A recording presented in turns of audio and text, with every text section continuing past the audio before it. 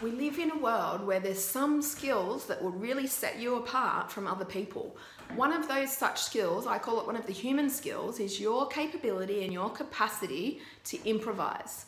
If you are someone who believes that A plus B always equals C, and that things go in a linear fashion, and that if only you plan it right, then the outcome will be right, then you really haven't worked in the real world. In the real world, there are so many different variables. There's a curveball over here, there's a tricky question from a client over here, there's a problem that you're pondering with such complexity that it's hard to even imagine what the problem is.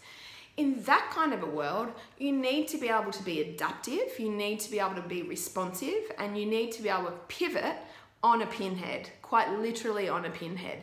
You need to be able to do it without a massive supply chain requiring all of your resource investment, turning it to the left or the right. So have a think about how responsive you actually are, and have a think about your capacity as an organisation to improvise.